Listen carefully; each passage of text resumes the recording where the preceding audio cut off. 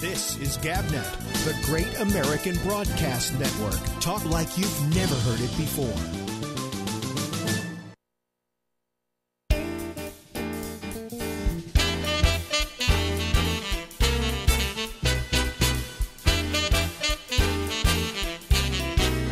Welcome once again to another Ramble, Alex Bennett's Ramble. I'm Alex Bennett, and I'll be here until midnight Eastern Daylight Time.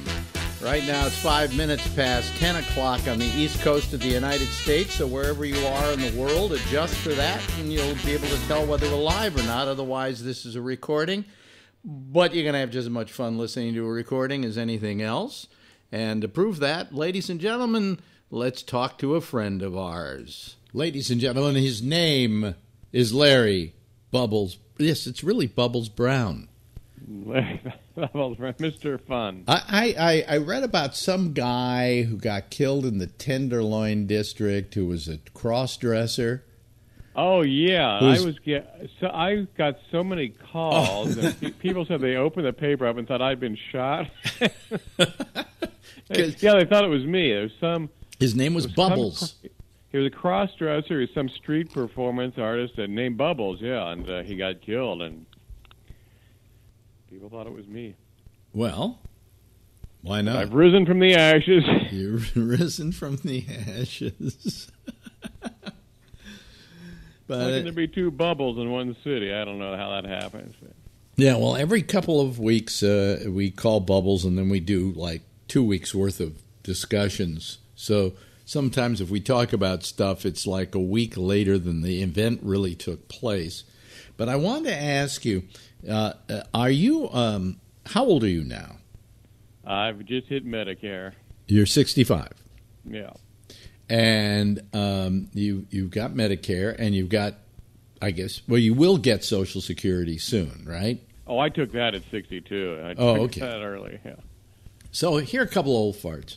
So anyway, and Medicare is pretty good. I mean, it, takes care of at least 80% of your medical needs. Mm-hmm. And do you take care of the other 20% by having a supplemental?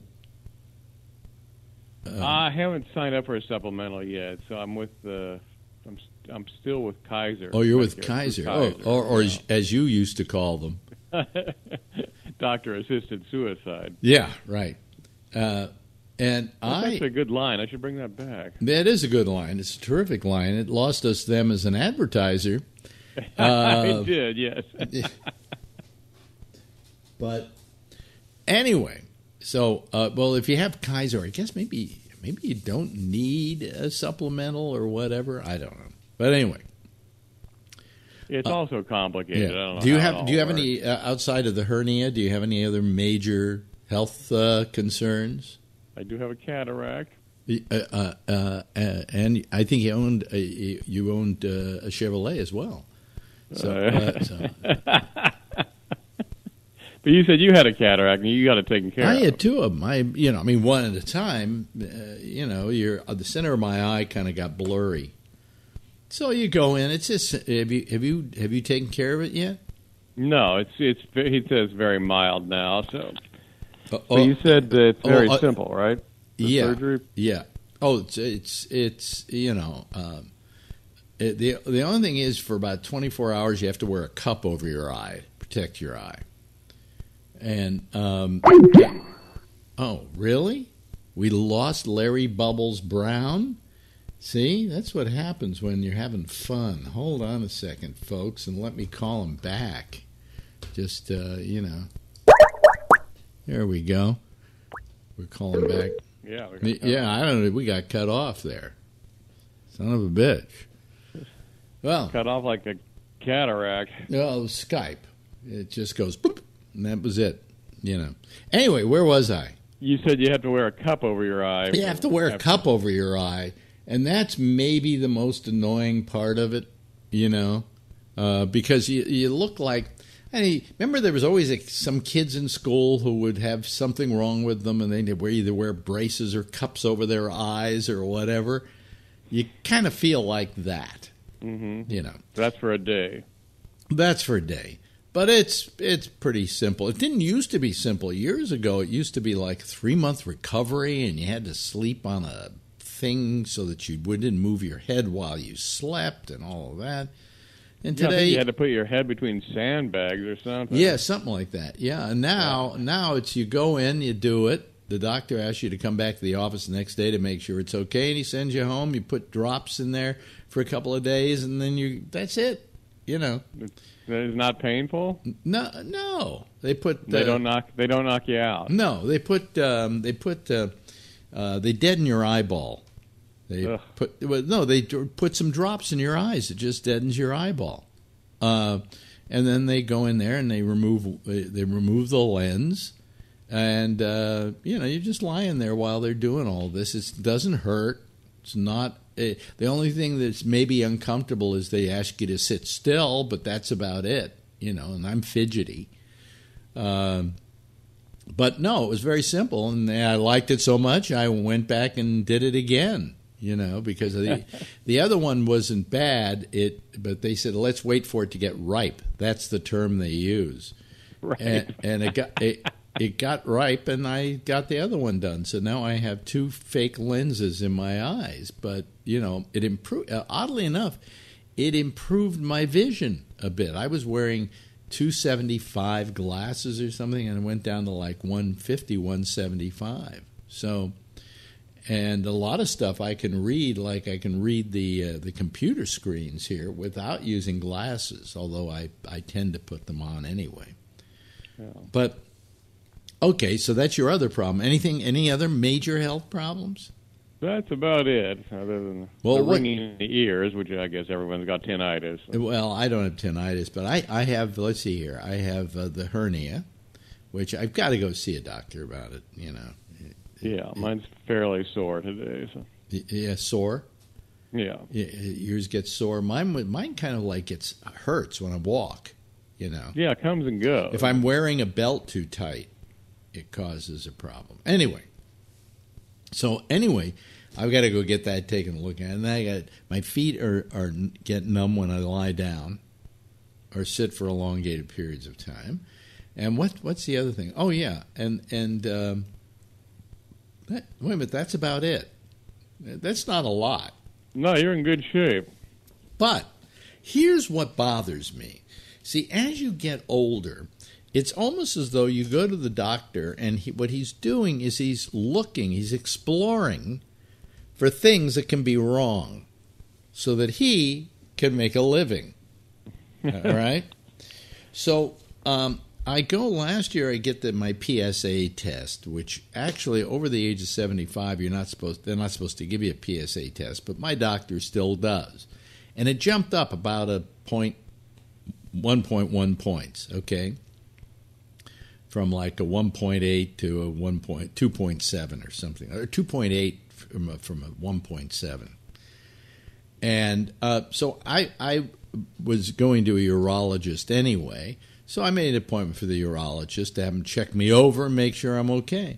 And I told him how this had gone up, and he said, well, come back in 6 months. Here's the thing. In 6 months, go to one of these blood laboratories and get your blood drawn and get the test. I said, okay, we'll get the PSA test again. So now I'm this, how can I put it? You know me, I'm a hypochondriac. Mm-hmm.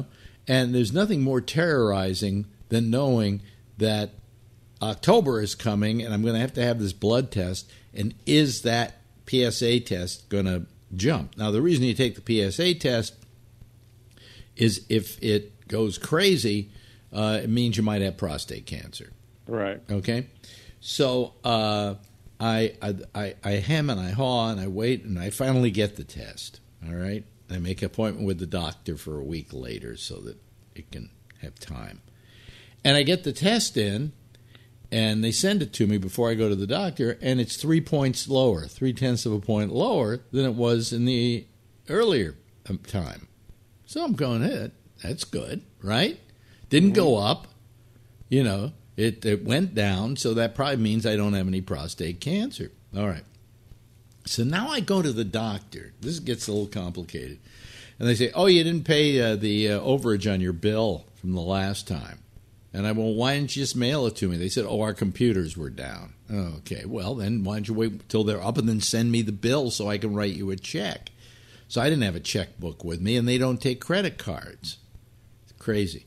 So I gave him cash, right? And I'm looking at the bill. Cash, wow. and he did like a sonogram on me. It was only $93. He did a sonogram on me.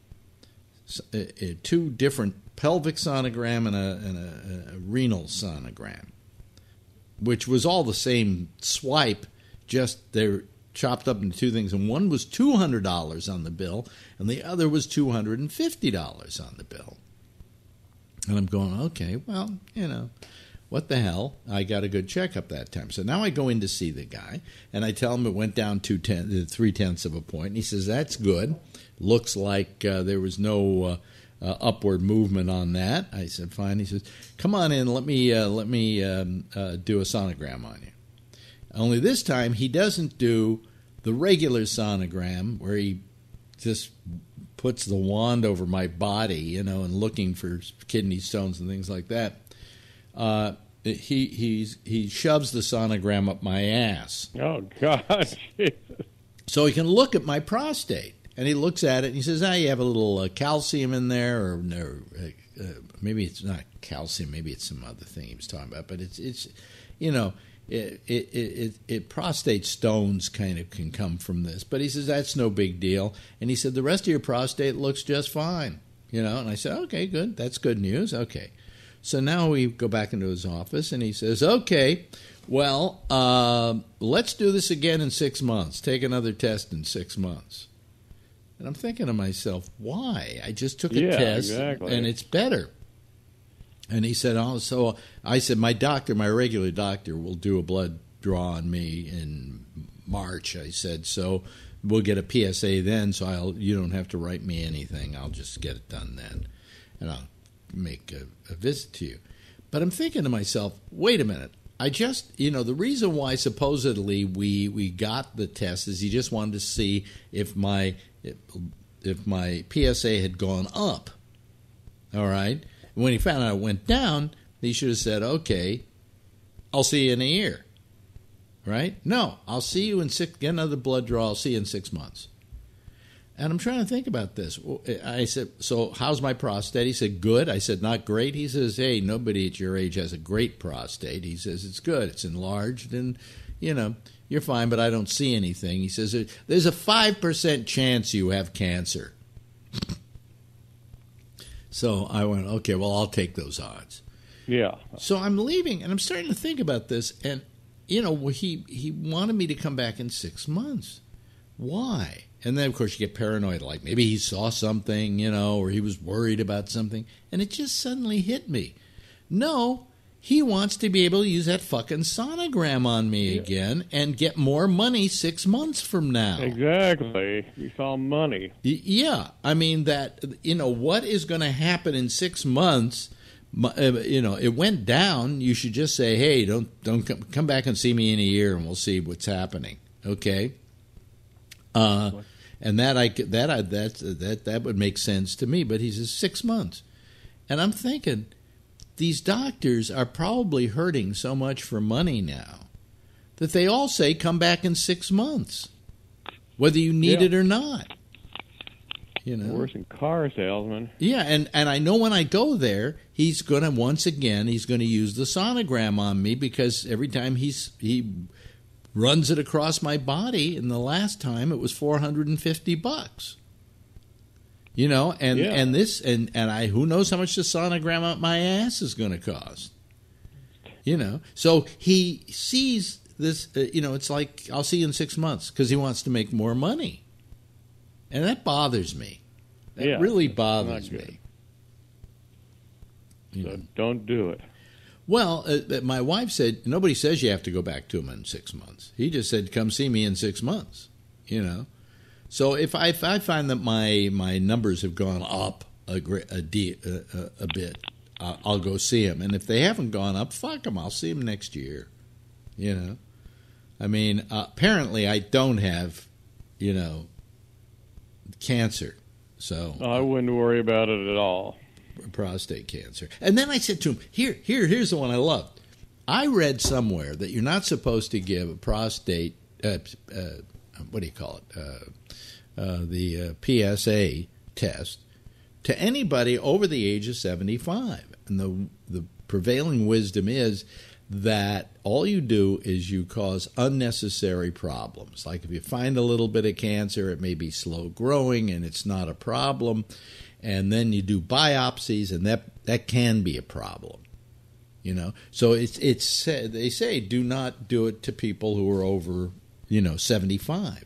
Right. So I said to him, I said, you had me getting all these PSA tests, and I said I read that the prevailing wisdom is don't give them after 75. And he said, I had a guy in here, he was 85 years old, and he hadn't had a blood test in a while, and his PSA went crazy. It went up to like 95 or something. I don't know, 79 or something. And he had prostate cancer. And I managed to prolong his life for another 3 years. I'm thinking 85, 98, and I'm going, oh, yeah. And he said, but, most of his family lived to be over 90. So he didn't have as long a life as they did. And so it's good to keep doing these tests. And I'm thinking to myself, boy, he's going a long way to make a point here. Yeah, you better get away from that guy. Well, the thing is, he's the only urologist I've ever had that I like. Most urologists are the nastiest, meanest fucking people in the world. And I'd be that way, too, if I was constantly having to stick my finger up people's asses. I mean, I can understand how urology is not the most glamorous of all professions. And this guy never has stuck his finger up my ass. He used the sonogram to do it, right? Because I don't think he likes putting fingers up people's asses himself. And that's why his 8 years of college for that. And that's why his attitude is a little better than the guy who has to stick his finger up somebody's ass because he doesn't own a sonogram machine.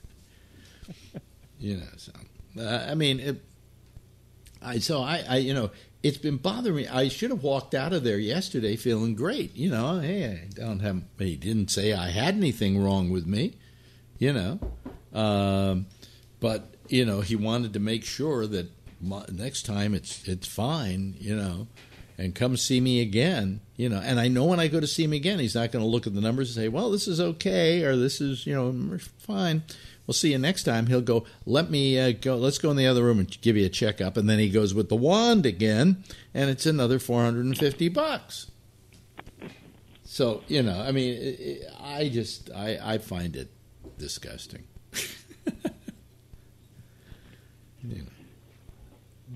So, flee in horror from that man. But he's the only nice urologist I could find. And if you go to another urologist, you got to start all over again. Well, these numbers, they're okay, but, and how do you know that guy's not going to be worse than this guy? I went to one guy that was so horrible, he did 2 cystoscopies on me when I really didn't need them. You know what that is? No. They stick a telescope up your dick. Ooh, ow. Yeah. I think you know what I did? My first kidney stone when I was really young. I had that done. That was not fun. Yeah, that was not fun. And the guy was always, terrorizing me. Like he said, well, you were a smoker. You could have bladder cancer. And I go, I quit smoking 25 years ago. And he said, yeah, but you could still have bladder cancer. And I looked at him and I said, you mean I gave up 25 great years of smoking to still get fucking cancer? I shouldn't have quit. And he looked at me like, what? Oh, no, it was good you quit. It was good you quit. And I go, well, I'm still getting the cystoscopy. So, you can get these guys who are an absolute horror. So, I mean, if I quit this guy, I got to find another urologist. Or maybe I just say, fuck it, I'll die of prostate cancer. I don't care, I mean, at my age, I'm living on borrowed time anyway. So why should I spend that borrowed time being terrorized by doctors who were sending me out for tests? I mean, I knew this test was coming. It got me all agitated. I then got it. Then I'm sitting here waiting for the results. You know, when I got them, I was very happy. Here's another thing. Let me give you another. This one you're gonna absolutely love, Bubs. Do you ever get your cholesterol checked? Yes, I do. Mm-hmm. How is it, Bubs? Mine's bad. It's bad. It's one of the reasons I've always been a runner, to try to lower the... Yeah, but do you take statins at all? No, they keep trying to get me on them, and I don't take them. I would take them if I were you. I had a doctor once who said to me, if I had a kid, a teenager, I'd put him on statins from the time he's a teenager, because that will prevent cholesterol, you know, and it's considered to be one of the best. Well, anyway, here's what happened. I'm on a statin, so my blood test comes in what do you call it? March, end of March, and my cholesterol is sky fucking high. It is just gone off the charts. Really? And he said, well, in another 3 months, go down and get yourself another blood test. So I never did it. So when I got this PSA, they said, well, you know, this has, it's a whole blood panel, so you're going to find out all about your cholesterol and so on. And I figured, fuck it, I'll just send the results to my other doctor as well. So I get the results of this thing. And it's like, if you looked at the one that I had, where everything was off the charts. I mean, I was down in 20 for my good cholesterol, and I was, up around, 300 for total cholesterol and whatever. You'd think, I thought I was going to die. I thought maybe I had lard in my bloodstream. You know? I go and I get this test, the PSA, and it has my cholesterol and everything. My cholesterol is spectacular. It's the complete opposite of what they did 6 months ago. It just went the other way. Now, I don't think that suddenly I changed my habits and life got easier, right? Mm-hmm. But, I'm talking about, if you saw these numbers, you go, I said to my urologist, are those good numbers? He says, these are spectacular numbers. These are great numbers. You know? And I went, wonder where they fucked up at the lab. Yeah, they must have got mine. Yeah, they must have gotten yours. Yeah. They switched. Yeah, it's like a Jerry Seinfeld episode with the yogurt, you know. But it's just amazing that it. Well, you got to wonder. Maybe they did switch somebody there. Well, so you get these tests, and then you get the results of them, and then you live in dire panic. You're right. You know, oh my God, when's the stroke going to happen? Any minute now, because there's lard surging through my bloodstream, and you just go, this is not good. So I wonder how much you need to see a doctor. Do you need that yearly checkup? I just don't. I don't see the validity in it, because I like what I have. Albert Reynosa, who was my producer at Sirius XM, said to me once, I have a theory. I said, what's that? He said, if it isn't bleeding, and it doesn't hurt, I don't see a doctor, And he probably has the right feeling on it. These yearly checkups doctors do. To begin with, that doctor doesn't even fucking know me. He's got 2,500 other people who are his patients as well. And so I'm just whatever he's reading on that piece of paper in front of him. Mm-hmm. And he has things there like the name of your wife and things like that, so he can seem personal. But I don't know. The medical profession is, and I feel sorry for them. They're not making a lot of money these days. The insurance companies are fucking them over, and Medicare doesn't pay them a lot. And so that's why they got to bring you back every 6 months and get you to take blood tests and then stick a wand up your ass so they can throw in another $500 onto the bill. And I blame the insurance companies for all of that. Yeah, it's such a fucked up system. Hey, Bubs, we've run out of time once again. Another one of these wonderful get-togethers. Time flies when we're talking about cataracts. Cataracts, yeah. Well, I love talking about medicine these days because you love talking about things which affect you personally. Yeah, sure. Ladies and gentlemen, his name is Larry Bubbles Brown. If he's playing at a theater near you, it's probably amazing. Yeah. No, he's a great comic. You got to see him. Thank you, Bubbles. Thanks, buddy. This is GabNet, the Great American Broadcast Network. Talk like you've never heard it before. And, ladies and gentlemen, that is, of course, Larry Bubbles Brown, and here I am. I'm sorry for a lot of people watching the TV thing that I just didn't run the Larry Bubbles Brown picture or whatever while he was doing the interview, and why I kept running the GabNet thing, because I think I zoned out tonight in trying to do this program. But anyway, I'm losing it. What can I say? It's doing this whole thing. I wish I had like an assistant who could do all the little asshole work for me. This earphone is getting screwed. What is wrong with it?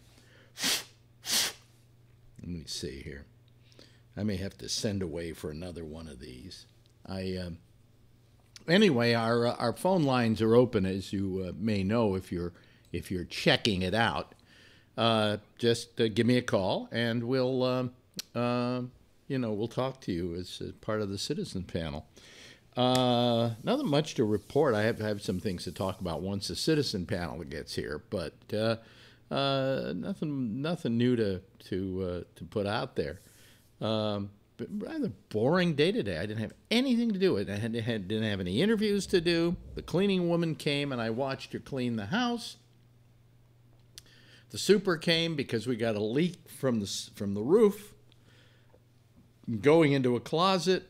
So he looked at that and couldn't figure out where the leak's coming from. So we now probably have to wait till the next big storm. I mean, there was a huge storm. Oh, I didn't turn on the phones. See? I'm all out of it tonight. I'm just so out of it tonight. You're lucky you're even getting a program. And my Chrome over here, the show isn't showing, but on the one on Girlfriend's computer, it's working just fine. So I assume that it's this Chrome that I have here that has something that's for blunging. All right? Anyway. Well, somebody is calling. Oh, what do you know? It's the old standby. It's the what could we call them? The regular. Yeah. Yeah. I'm happy that I'm regular. Yeah. And always the first person who's on is a little out of sync. That I haven't been able to figure that one out yet. As soon as somebody else calls, you will not be out of sync. No, don't do that. Don't do that. Don't do that. Like a Japanese movie that's been dubbed over. Right. So anyway, how you doing tonight, Phil? All right. A lot better than those people laying around Tribeca. Now, that stands for what? Triangle South? No, Triangle Below Canal. Below Canal, right. Yeah, it's a triangle below Canal Street. Yeah. There's also Soho. There's that's south of Houston Street. And there are a couple of others they've come up with now that I didn't even... Yeah, Tribeca is relatively new by comparison to some of them, Now, Houston Street used to be the Bowery. No, Houston Street never was the Bowery. No? No, the Bowery goes north and south. The Houston goes east and west. Oh. All right. I lived on Houston. Now, I know what a lot of you people are saying to me. Alex, isn't it pronounced Houston? No, it's pronounced Houston. Yeah. The town that people live in that got flooded out recently, that's Houston. Right. Yeah. This is Houston Street. Okay? So, anyway, what's the problem? Wait, what's the problem here? I can't get Can't get Mike always has troubles. Let me get rid of him here. Let me get rid of him, and let me call him. Hold on a second. Let's see here. Add to group. Let's see if he answers the phone. Okay. You stole Mike from another talk show. What? You stole Mike from another talk show. There's this guy, Travis something. Yeah. He keeps sending me invites to join his show, and I press it, and then all of a sudden he says, Phil's here. Runkle, that's it. Oh, yeah, he's a pain in the ass. Yeah. He's I don't understand what he's doing. Well, he wanted to do a show here. And I said, well, let me listen to what you're doing. And I heard what he was doing, and it was so bad. Well, he wants people to join him, but instead of getting them to join him first, prearranged, and then having a show, his show is getting people to log on. Really? And, it's been so long since I've listened to the damn thing.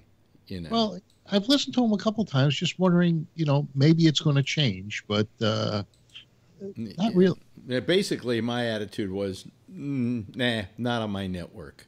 Yeah. And, I'm so frustrated and want more shows that I'll take just about anything, but I have my limits. I understand. But anyway, well, I guess that's our only caller for tonight, so it's just you and me, Phil. Hey, it's been that way before. Hey, so on this guy, he's still alive. Yeah. He had 3 kids and a wife. Yeah. And he chose to do this. What makes a man do this? It was. Let's both agree it was an insane act. Okay. Yeah. Well, insanity has no logic. Yeah, but he claims he was doing it for ISIS. No, but you've got 3 kids and you got a wife. You don't give a shit about that.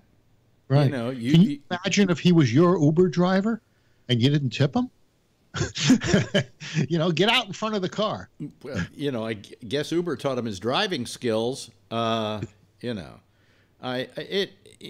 a terrible incident. I think we over-report it. Okay. Oh yeah, I think we absolutely over-report it, and I don't know why people at the networks don't realize that they're over-reporting this stuff. Yesterday they had a report on. I got to tell you, on the news, and I was watching this, and I just couldn't believe what I was seeing. It seems as though people from the big 3 social media outlets, Twitter, Google, and Facebook, people from each of those organizations testified before Congress. So the story is that these people testified before Congress, and for that story, we go to so-and-so. And so you see the 3 guys sitting there. And then all was Zuckerberg there? What? No. Was Zuckerberg? I don't know. Here's what happened with the story. This is what happened with the story. Yeah. So they show a congressman saying something, or a senator, or whoever it was saying something, and then another senator saying something, and then the reporter is saying what was said at the meeting, and not once do you hear a single word from any of the heads of these companies. And yet that was the story, that these heads of these companies had shown up for this, right? Well, you probably missed it. There were some statements. No. I'm telling you, in the story they ran, not one word out of any of the people from any of those organizations. And I'm going, I'd like to hear what the guy from Facebook had to say. I'd like to hear what the guy from Google had to say. But instead, it's just congressmen postulating and going, we can't have this sort of thing going on in America, blah, blah, blah, blah, blah. Yeah, posing for the camera. And I'm going, what kind of news reporting is this, you moron? Yeah. I mean, please. It's not news anymore. Yeah. Oh, by the way, I know why we don't have anybody tonight. Oh, is it the baseball game? Oh, the 7th game, and they say people who don't even give a shit about baseball are watching it. Well, I must really not give a shit because I haven't watched it. Well, last time I looked, the Astros were blasting away at the Dodgers. It was like 5-0 in the 3rd inning. Is that this game, this 7th game? Yeah. Oh, wait a minute. Hold on. I just described the game, which is illegal. Illegal. I don't have the written permission of the commissioner of baseball. I'll give you permission. You'll give me permission? Okay. Yeah. But I mean, I was just so amazed at this reporting that the story was about the fact that these guys were talking before Congress and they didn't show one word of what they had to say. And the only way you knew they were there was an opening shot of the three of them sitting at a table. Well, I was watching CBSN this morning. Yeah. And they actually had this, the people talking. Well, yeah, you see what happens. What happens with those networks on cable? They'll run the whole hearing if they Right. can, because they've got all the time in the world to waste. And so anytime anybody wants to do a press conference, they're there. Every day they do Huckabee's press conference, right? Press briefing. And you never heard that happening before. Occasionally they say, today, because it looks interesting, let's go see what they have to say. No, every day now. It's the Huckabee hour, Well, yeah, or Sanders, if you want to use a married name. Hey, I tell you what's in the news. Well, I may be thinking about not being a motorcyclist anymore. I dropped my bike on Monday. I got up early. What do you mean you dropped it? It tipped over on you, or no? I slid across the pavement 20 feet. Oh, you got some rashes, do you? A little bit, not much. You were probably wearing your leathers, right? Well, I wasn't wearing leathers, but I was wearing a special pair of jeans that have Kevlar in it. Oh, I see. And they worked. Yeah, for the most part. So what do you mean for the most part? Well, I did get a little road rash on my leg. Yeah. And so anyway, what happened is I go to pick the bike up because I have it in the storage room, and I wanted to take it and have it detailed so that when I put it away for the winter, it would be perfect, and I put a cover over it. So a few minutes before 8 in the morning, I'm driving down the street. I stopped at a stoplight. I'm in the left-hand lane. The light turns green. I slowly accelerate around the corner when I'm making a left turn, and then all of a sudden the bottom of the bike just drops out from under me, and I'm sliding across the pavement as well as the bike. And since I was the first car in the intersection, everybody stopped behind me. But with the adrenaline, I was able to pick up this 800-pound bike, and some things bent. The shifter thing bent. I put it in gear, and I drove it back to the Harley place. How did you lose control of it? I mean, was that your bad? No, there was good weather. I didn't see anything on the ground. There was no when I took it back to the Harley place, and then I went back in the afternoon to look. I was wondering, did the kickstand fall down? Did something happen that caused the rear tire to spin out? Because I didn't hit my brake. I didn't do anything. So I don't know why it happened. I know that there's only a couple of reasons, but it was like the thing just spun out from under me. Mm-hmm. And I have 30,000 miles on this motorcycle. This is my fourth bike. I've never had an incident, and for this to happen just out of the blue like this, I got 3 stitches in my elbow.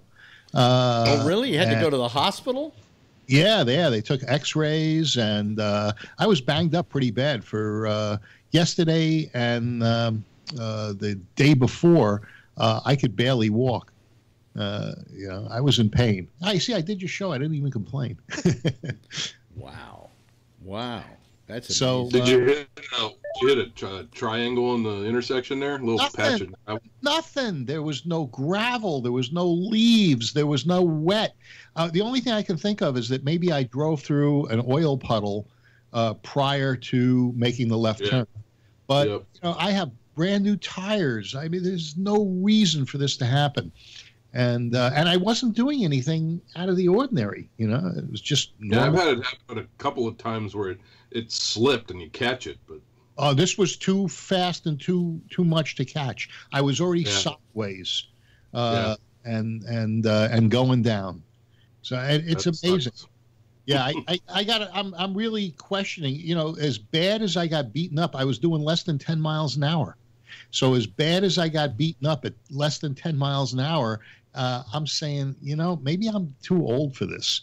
Yeah, we're older now. Or either that or go get a trike like I'm thinking about doing. Yeah, well, I'm just, I hardly used it this season. And I got beat up. So, and then it takes longer to heal nowadays.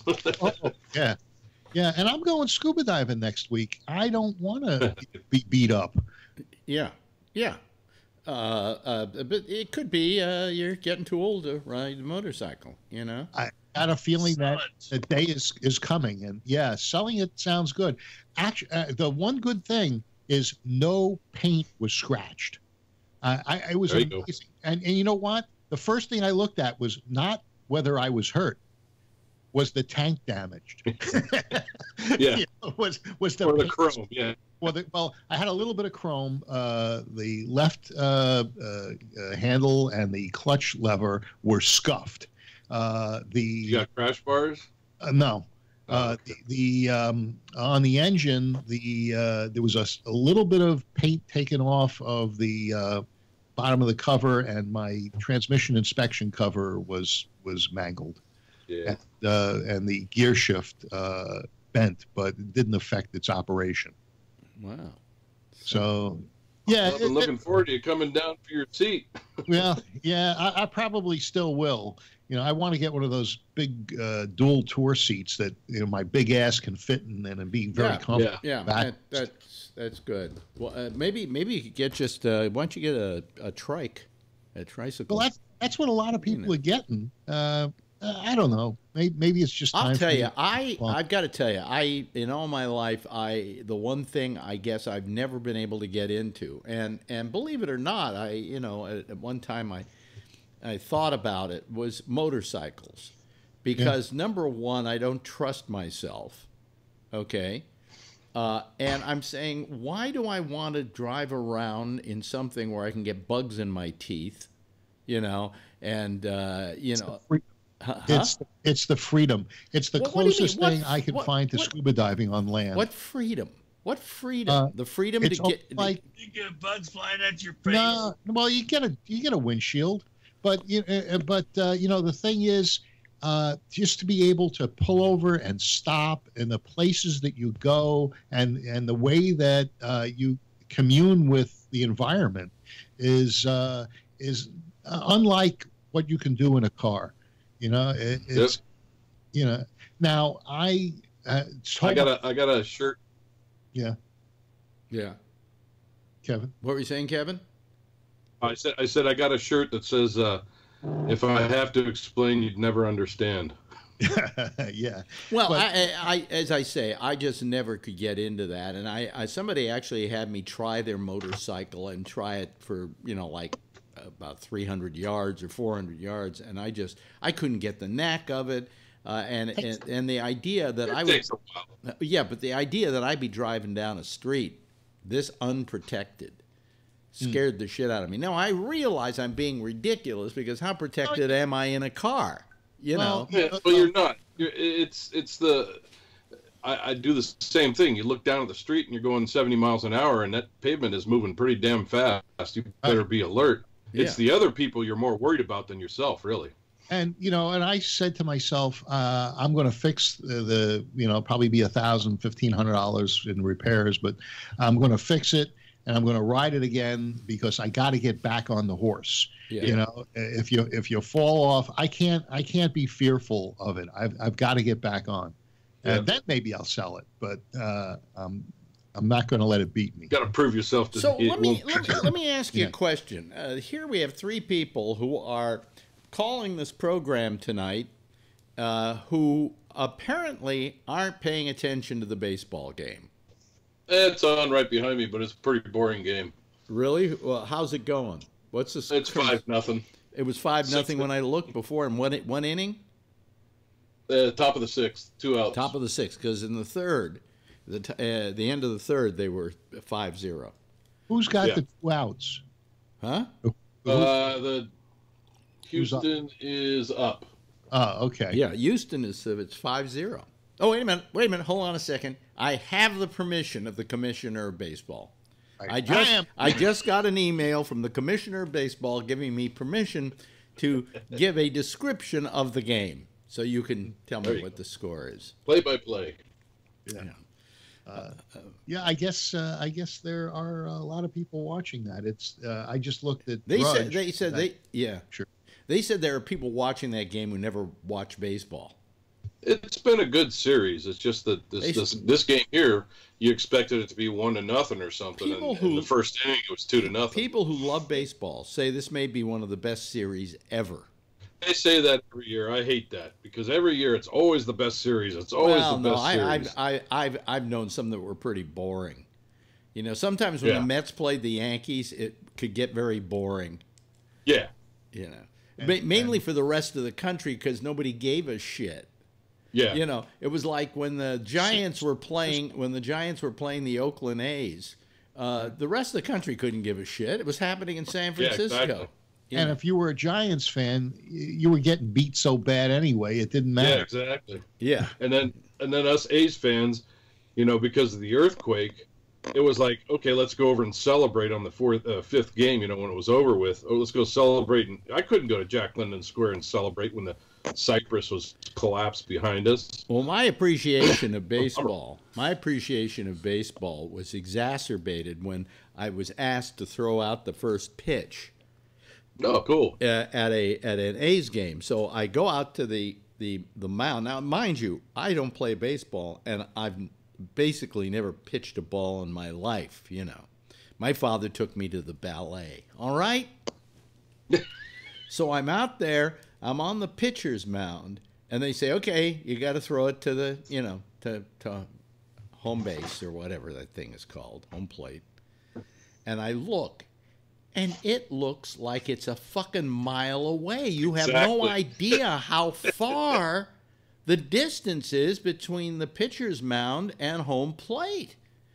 I mean, on TV, it looks, because, you know, they're shooting from behind and it's a telescopic lens, it looks to be, you know, this far away.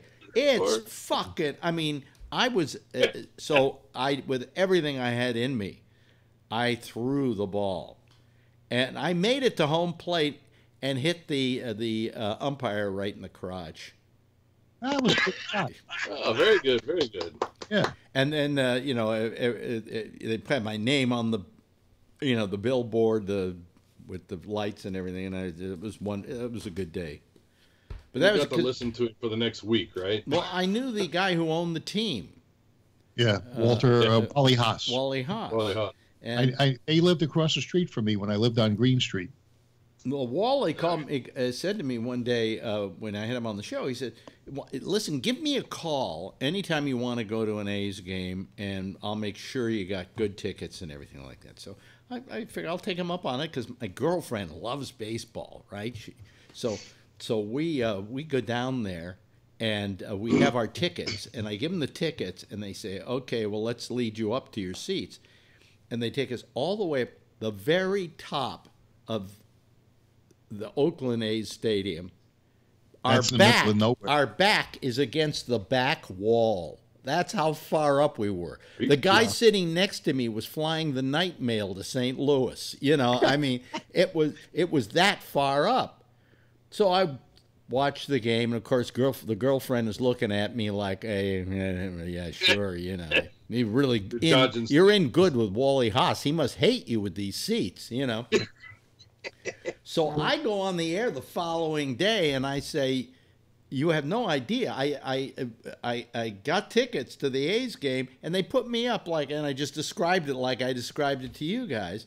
And the next thing I know, I'm getting a call after the show from Wally. And he says, really? I told him to give you some tickets and they gave you those tickets? I said, yeah. He says, let me make it up to you. Come back next week. And the next week we were behind the dugout in his seat. The suite? Yeah, yeah. Oh no, it's down at the bottom. And my girlfriend brought a catcher's mitt with her. This is what a big fan she was. And when a ball went up and so on, she kept trying again, but they never came her way. And as we're going home, she's depressed because she didn't catch a ball. And I said to her, "You had the fucking best seats in the house. Who gives a shit whether you caught a ball or not?" "You don't understand. I wanted to catch a ball." Well, come on. What are you, retarded? What is this all about? Hey, I noticed Kevin's shirt, Hardly Strictly Bluegrass. The guy who started that, Hellman, my friend worked for his parents and ran their estate. He lived in Menlo Park. And I think the Hellmans owned Wells Fargo Bank, if I'm not mistaken. But I think Warren Hellman, the son, started that Hardly Strictly Bluegrass festival and financed it. I can't remember what the whole story is, but he died and he left all this money to just do this every year. Yeah, well, he had more money than God. Yeah, the Hellmans were my friend showed me a letter from Ansel Adams that Warren Hellman's mother received and was given to my friend, and he had it framed.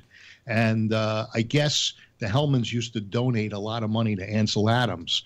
And so, I saw the letter and I took a picture of it. It was a very interesting letter. But anyway, they were very generous people. Yeah. And I guess the son was too. Okay, well, that's boring. That's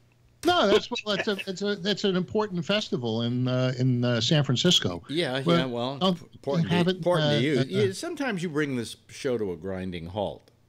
And I thought that was my job. This show came to a grinding halt at 10:01 your time. Yeah. Well, no, I hear. But when you come on, the grinding halt alarm goes off. Well, we haven't lost any participants. No, we haven't gained any, although we do have quite a few people watching us. And how about listening to us? Let me see here. Let me look over here at the thing that tells me how many people are listening. Let's see here. Oh, well, no, we got quite a few people listening to us as well. So apparently the game isn't ruining us. It's not helping a hell of a lot, but it's not. Well, this is the white noise for the game. This is the white noise for the game? Yeah. Yes. Listen to us, ladies and gentlemen. Aren't we terrific? Yeah. So anyway. But what was I going to say? So anyway. If anybody wants to call, it'd be really nice because we're having baseball difficulties. Yeah. I understand. I mean, hell, if I were one of you, I'd be watching the game instead of listening to me. In fact, every night I'd be doing something besides listen to me. So, I haven't watched any of the games, and I don't think I'm missing anything. Well, you don't have any vested interest in it. If it were like a San Francisco team or something, you might have a vested interest in it. I don't know if I even watched that. Huh? Yeah. So, what other conversational topics do we have? I've fallen off my motorcycle. Mm-hmm. The Hardly Strictly Bluegrass, you have about zero, as much interest in that as you have in baseball. So, well, I happen to like bluegrass, to tell you the truth. I think the world of it, actually. But let me. Well, then you should go see the new play that started out in New York there off Broadway on Bennett Theater. What? It's a Grateful Dead based play, but it's not really. It's based. It's a play about the Cumberland Blues mines, and a family that goes through that whole trouble. But the music is all old Grateful Dead bluegrass era type Jerry Garcia music. Mm-hmm. And my neighbor across the street here wrote it. He's been writing it for the last 20 years, and he finally opened it last Sunday at Bennett Theater. Off Broadway. Yeah. Can you get Alex Comp some tickets? I don't know. I haven't talked to him. He won't call me back now. Very busy guy. Well, here are a couple of... He moved out back up to San Jose about a month and a half ago. But he's lived over here for 20 years working on the damn thing, and... Well, it's actually doing pretty good, I guess. You know, here are a couple of stories that just don't seem to die. Okay. Red roses, green gold. That's my plug. Oh, okay. Anyway, let me. As you know, last night we did a whole thing on the current American fad of outing people and trying to ruin their careers by doing so, and maybe enhance your own in the process. Okay. And it just seems like every day there are more people that get outed for some kind of minor infraction of the harassment laws. Okay. The latest one that is, there's one that's kind of questionable. His name is Brett Ratner. He's a director. And I have never liked Brett Ratner as a director, so quite frankly, I don't give a fucking shit about whether he loses his career or not over this. At least it'll stop him from making a lot of shitty films. You know, but he is the latest one to be in the middle of that fallout of the Harvey Weinstein scandal. He's the director of the Rush Hour movies, two-time Oscar. Oh, and then also, let me see here. The report by the Los Angeles Times details allegations against director Ratner by women, including actress Olivia Munn, who I happen to like. She's very good. Catherine Town, Jamie Ray Newman, and Natasha Henstridge. Well, you know who she is. She was on CSI, wasn't she? If I'm not mistaken. I don't know. Anyway, Munn's account includes details of an incident she says happened in L.A. around the time when she was starting out back in 2004. Munn told the Times he walked out with his belly sticking out, no pants on, shrimp cocktail in one hand, and was furiously masturbating in the other. Now, it could be, I don't know about you, but if I've ever gotten if I've gotten a really good shrimp, occasionally I've wanted to jerk off. You know, it's a cocktail sauce. And therefore, I literally could even figure out where to escape or where to look. He ejaculated. Oh, what is with these guys? Sounds like shit to me. Huh? You know, it sounds like made up stuff. They just accused the guy from NPR. Well, there's some guy from NPR. Yeah, I never heard of him, but he. Yeah. So you know, everybody. But here comes the biggie for the day. Yeah. Dustin Hoffman. Oh yeah, that's right. It seems as though Hoffman is the focus of a guest column in the Hollywood Reporter by writer Anna Graham Hunter, who says Hoffman sexually harassed her when she was a 17-year-old intern on the set of the 1985 TV movie Death of a Salesman. Again, this is a case where Hoffman said he doesn't remember the incident, but if it did happen, I'm terribly sorry because that's so unlike me. Each of these people is coming back with a better answer than the last one. That was the same thing. The only thing Hoffman didn't say is that he's gay. You know, you said but he he did admit that he's Jewish. So you know, same thing. So, but you said last night that you know, when these things happen, you should never apologize for it. That it makes you seem guilty. Then it made me think Trump never apologizes for anything, but everybody gets on him for not apologizing. Well,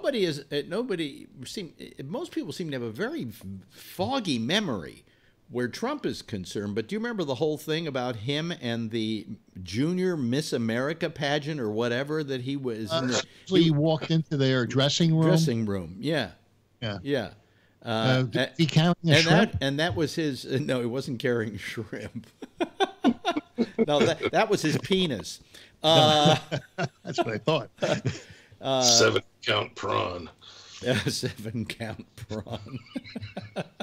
With cocktail sauce. Yeah. Cocktail sauce.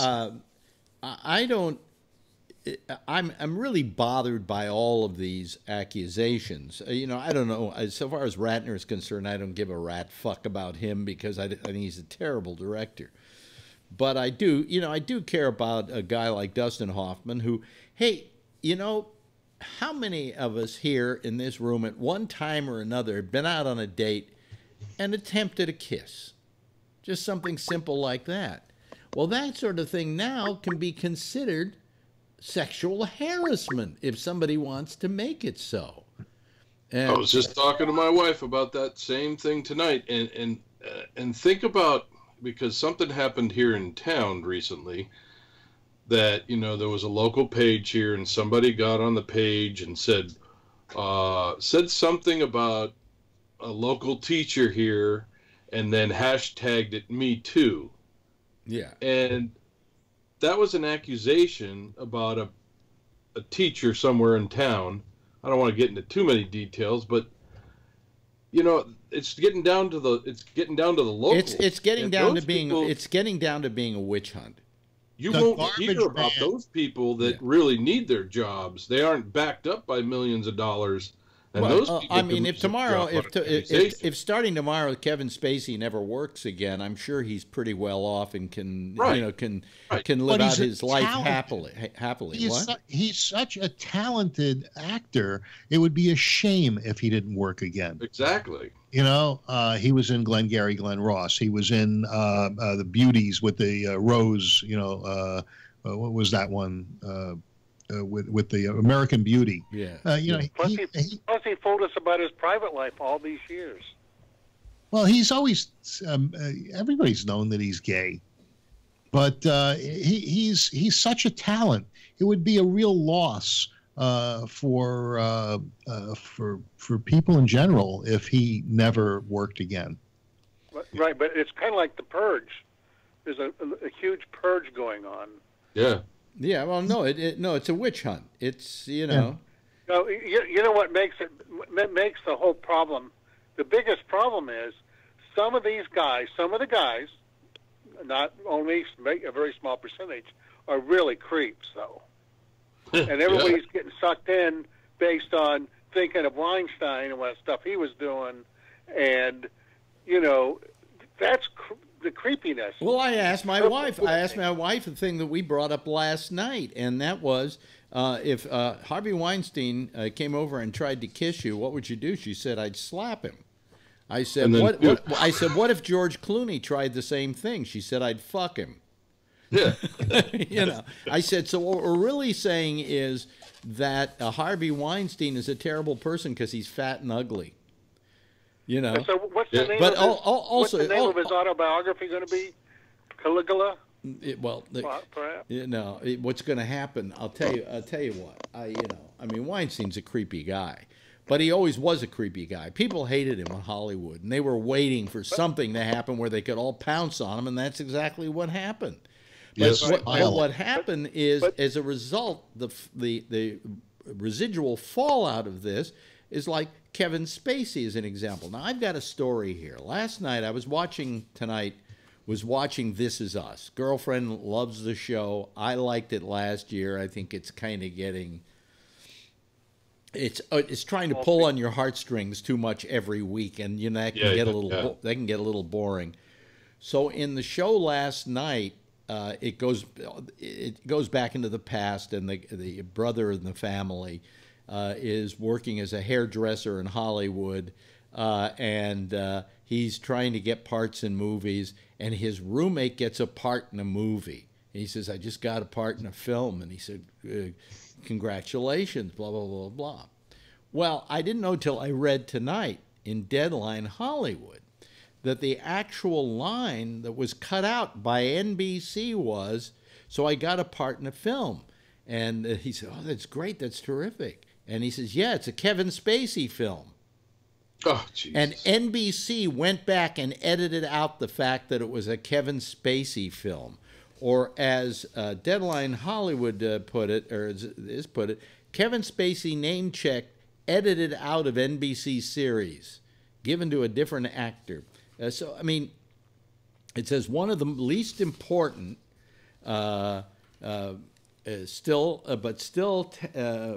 telling setbacks for actor Kevin Spacey as he deals with the fallout from accusations he made sexual advances towards an underage boy, that Spacey lost the privilege of being name-checked on the NBC series This Is Us.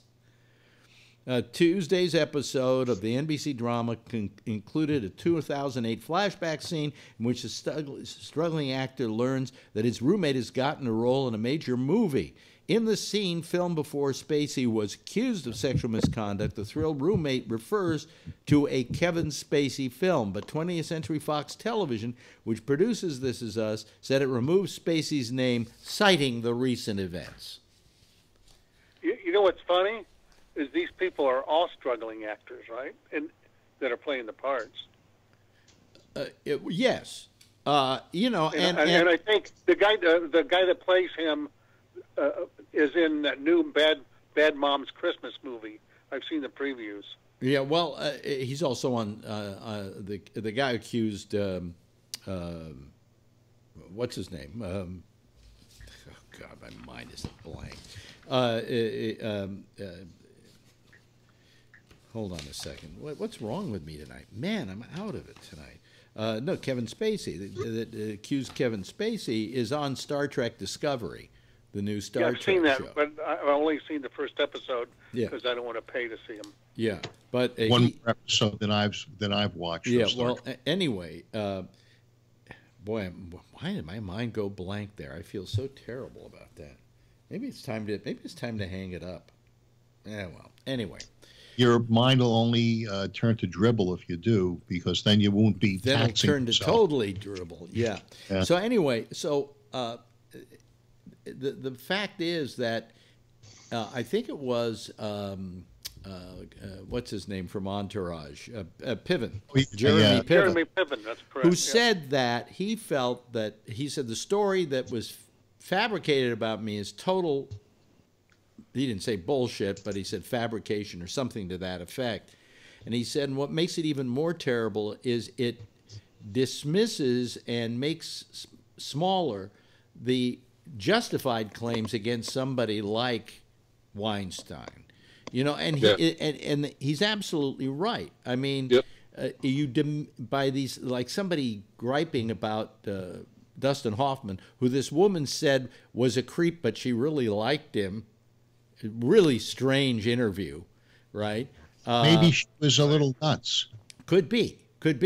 But what that does is it diminishes the women who truly have a grievance against somebody. And now all these women are coming forward, and some of them, like against Ratner, may be right.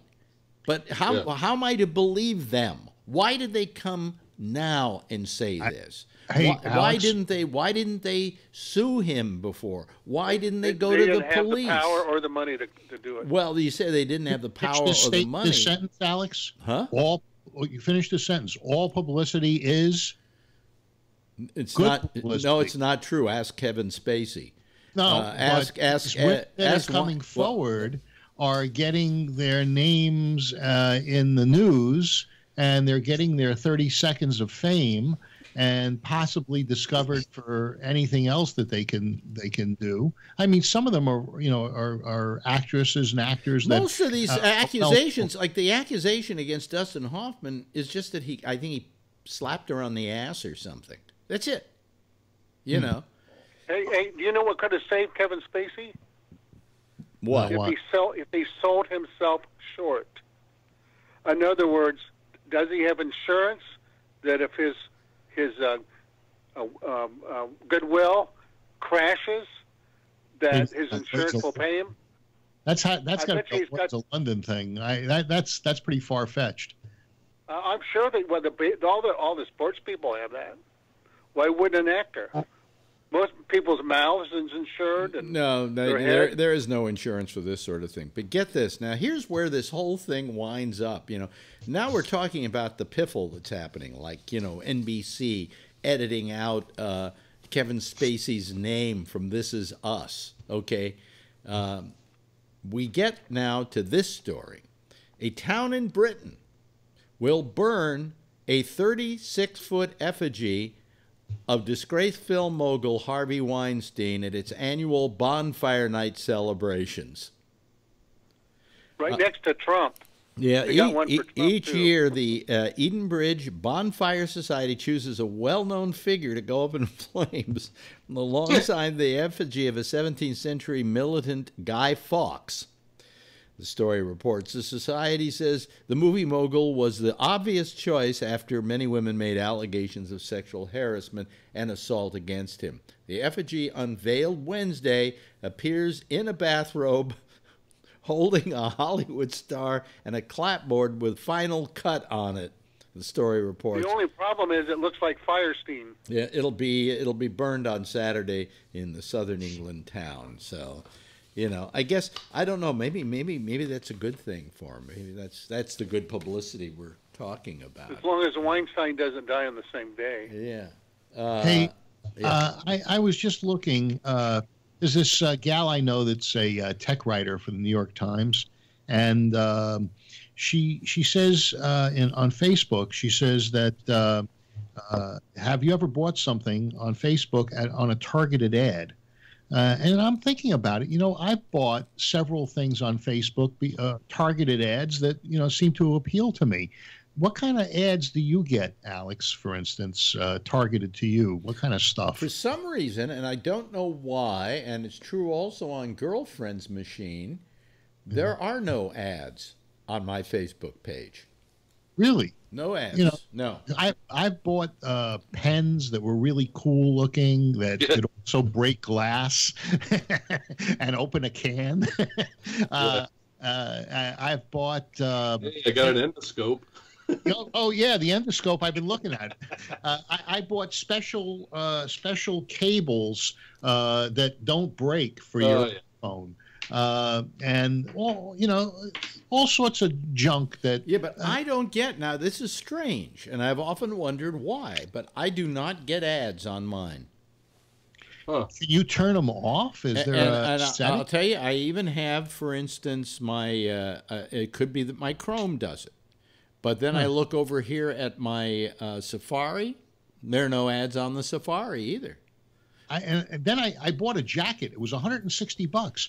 And what it was a jacket that you could wear when you travel, and you could put your iPad in it. You can put your phone. It would hold a laptop. My friend Shacky bought one of those. Yeah, and that was the jacket I was wearing when I went down on my motorcycle. So it was the second time I wore it. Now it's damaged, so I got to buy another one. Yeah, I like it. It even came with a hood. And that was a targeted ad on Facebook. The bed I bought, Amerisleep, another targeted ad on Facebook, one of those Tempur-Pedic beds. I got to tell you, I don't get any ads on my Facebook. Now, you know, how the hell does that work? It's to the right-hand side, right of the page. They run all these ads. Am I correct? Yeah. Or no, I'm talking in the news feed. On the phone, they're in the feed. Yeah, they just, as you're scrolling through your feed, they pop up there, and they're they're everywhere. They don't show up on my desktop, but let me look. I'll go to my Facebook. Go to Facebook here and see if I get any ads.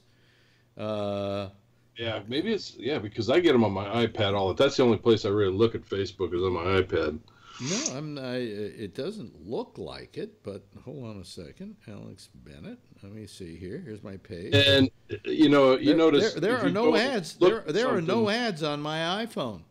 If you go to look for something on the web, like, you're surfing for something on Safari, and then, the next day, you click into something on Amazon or something, the next day it shows up in your news feed. Yeah. Yeah. I was looking at a camera, and I bought it, but I didn't buy it from one of the online ads. But now, every time I look at Amazon, boom, the Nikon D850 comes up. Well, they pop up on Facebook, too. Hey, Phil, you know what's going to happen next? No, what? As the AI gets more sophisticated, you'll be talking to Siri or Alexa or one of those or Cortana. But here's what I do get. They will suck you into buying stuff. Yeah. Oh, they know your psych. They know everything. They know more about you than any human on this earth. That's true. But well, Alex just showed us something on camera, and I didn't know what it was. No, that was it's just the show. Facebook. The show on Facebook, but I don't have any ads on here either. I don't get any ads. Yeah, I thought only the CIA undercover agents could. Facebook tracks every time you touch that screen. They track whether you touch the left side of the screen, the right side of the screen, the center of it, and that's how they place things like that. They monitor people in Walmarts now, and now they're going to have robots and. Oh, they're starting out with several hundred stores. The robots would go around and check on the humans. The human employees would check to make sure the shelf is properly stocked and priced right. There's this guy I listen to, Gary Vaynerchuk. He's an expert on the web, for instance, and social media. And he was saying that there's in the phone, they already know where you are, and they know. For instance, hold on a second. Everybody stop. Stop and think about something for a second.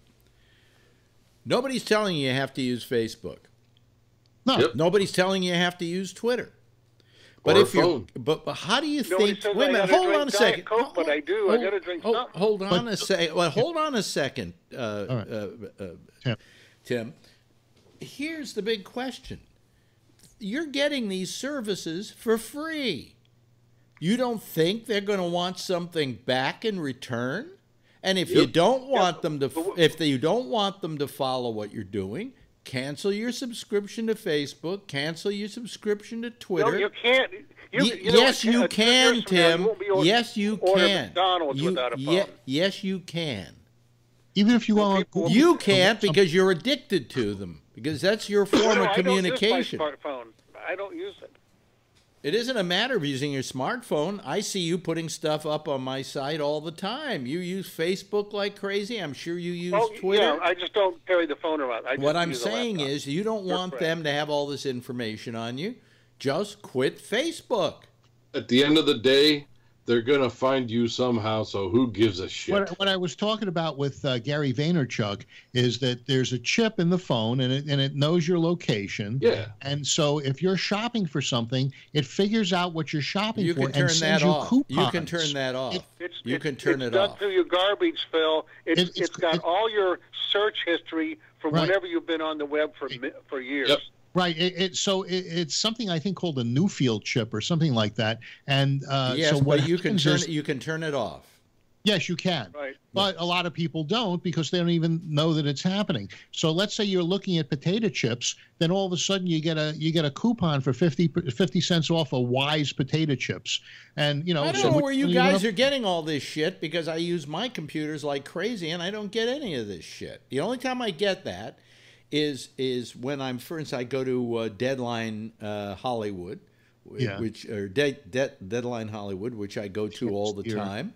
And at the very top, there may be an ad, and it's like a B&H ad because I look at B&H every now and then.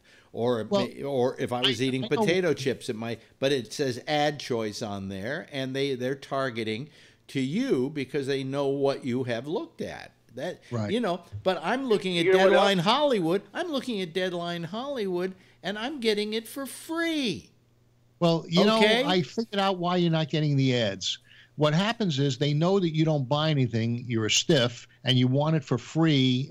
Or how well they know us, Alex. Yeah. Hey, you know what else? He won't go. Maybe somebody on the internet or something can write on the chat why I am not seeing any of these ads. I don't get them. In fact, I've wondered for a year now why on Facebook I do not get ads. Yeah. Maybe you have hackers in your building that are controlling. No, and I don't get it. I don't get it on any other browsers as well.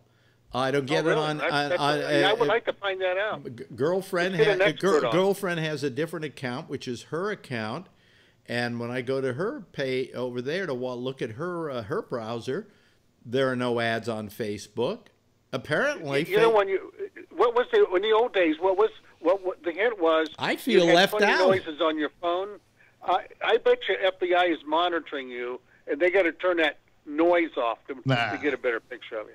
Yeah, well, I mean, There are people who go around. Very, very honest. I don't know anybody else. Where's that little My thing? ads even pop up in the middle of articles when I'm reading. I'm reading an article, and there's a picture, but it's part of an ad. No, there are ads that target you that are in, like, when you go to some kind of site or something. Yeah. Right, in the middle of it. There are targeted ads based upon your browsing and so on. Absolutely. I don't get it on Facebook, but I get it on a lot of other things. Like I said, Deadline Hollywood. Right. I think you would probably get it if you read Drudge or any of those. But that's how these people make a living. They're not giving this thing away for free. Nothing's free. I love people who say to me, I saw that movie last night for free on Netflix. No, you didn't see it for free on Netflix. You paid $9.95 a month to be able to get Netflix. Exactly. Nothing's free, all right?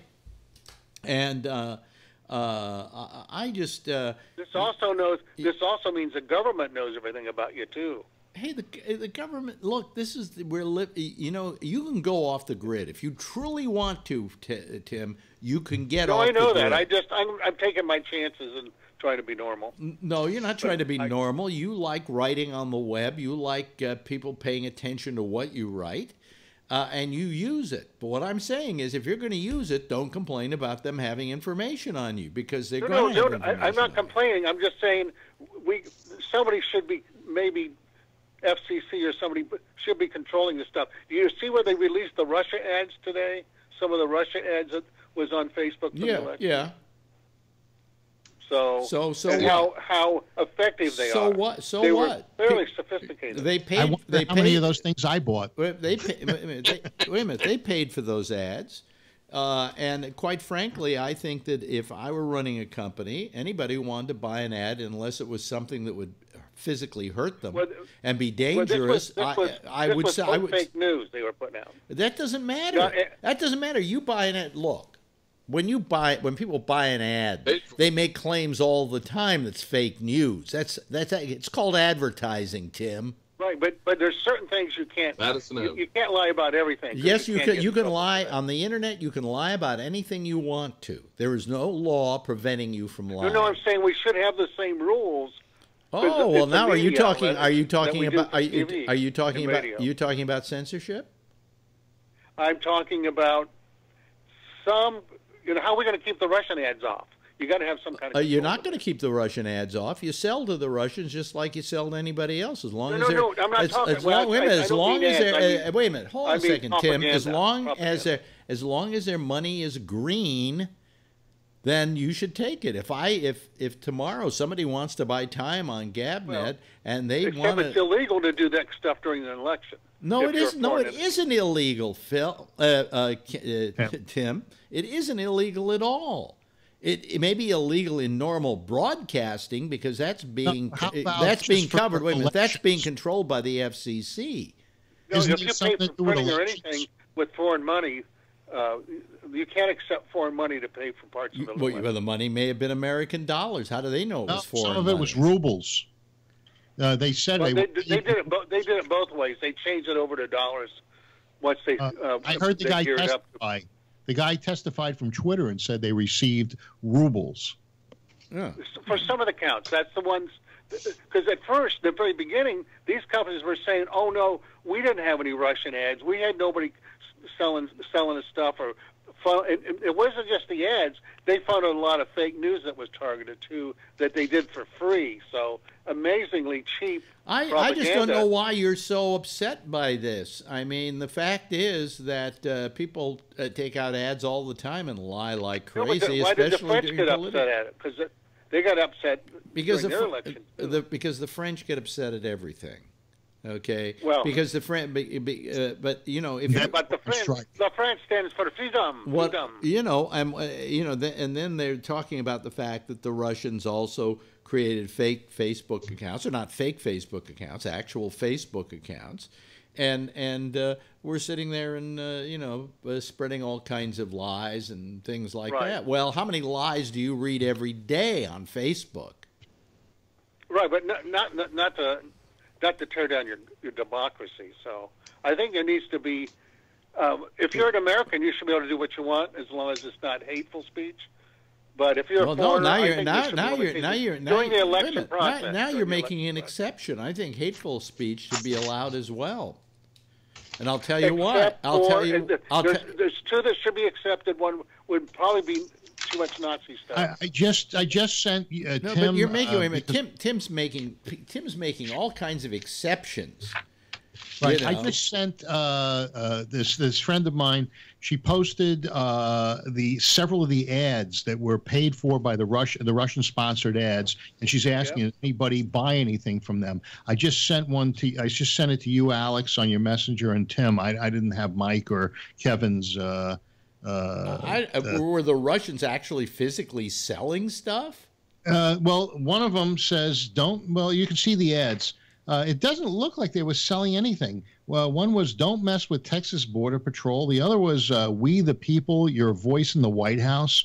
Another. Oh, do you want this? It looked like it was an anti-Muslim ad. Then there's a Bernie Sanders, Clinton Foundation is a problem, and one other one that says another gruesome attack on police by Black Lives Matter. Well, anyway, the point. Those are the kinds of ads that the Russians placed. What I'm trying to say here is that where do we draw the line on any of this stuff? Where do we say that, okay, I believe in a democracy, but this is where it stops? Well, you have a line where it hurts somebody else. No, well, wait a minute. Now, how do you determine? Incites violence. Well, how do you determine that? Now, none of these ads did any of that.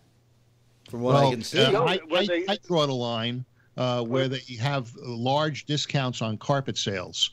Yeah, that's where you draw the line. By robots. That's where I draw the line. Yeah. That was my callback for tonight. Yeah. But I mean, all I got to say is it just amazes me that Tim, that you don't understand that you're getting these things for nothing, and everybody has access to them. How do you stop the Russians from having access to Facebook? Well, Facebook and Facebook Twitter is a fucking whore. Facebook will fuck anybody. Their engineers are very sophisticated, and they know everything that's going on Facebook, and they're to make their stuff better. They know a lot more. They know exactly what's going on Facebook. Hey, listen, I want to tell you what I'm bothered by. Okay, I have 5,000 people who are friends on my Facebook page right now. 499. Okay, now it went down to 499. Anytime it goes under the 5,000 and I can let somebody on, okay, all of a sudden I see that there's one person who wants to be my friend. Now, do you think that's somebody that I really know who it is? Probably not. No, it's a bot from Russia. No, it's usually some fucking slut from somewhere. And Facebook knows that's going on. You know why they don't stop it? Well, yeah, why? Because they, at some point, those get funneled and they get clicks for people clicking on other websites. There's money in it for them, so they let it go on and kind of look the other way. That's why they're not going to stop it. They're making money on it too. Yeah, well, all I'm saying is that I wish they would work at stopping that from happening, because these are just bots that go searching for people, for everything that's available and asking you to be a friend, and then you go to the thing and it's some woman showing you her tits. And but many of those ads that Phil was reading there, half the people I know, friends and relatives, would just laugh about it. But the other half, there's half of the people I know that would pass these on to other friends, and the other friends would think it was not real news, but maybe underground news that might be true. All I'm saying is, if it were not the Russians, but it was somebody else who loved Hillary, you wouldn't be here complaining about it. No, I'm just talking about they shouldn't be able to spend money. They should be able to buy ads on TV, right? Well, it doesn't matter to me. They just are not allowed to spend any money helping out a campaign, not during the election. Why not? And I think, wait a minute. Why not? No, because it's part of the federal election law. It doesn't interfere with an election law. You're talking about the internet, my friend. You're not talking. No, I'm not talking about. Wait a minute, Kevin. Kevin, did you want to say something, Kevin? You were holding your light up. Camera.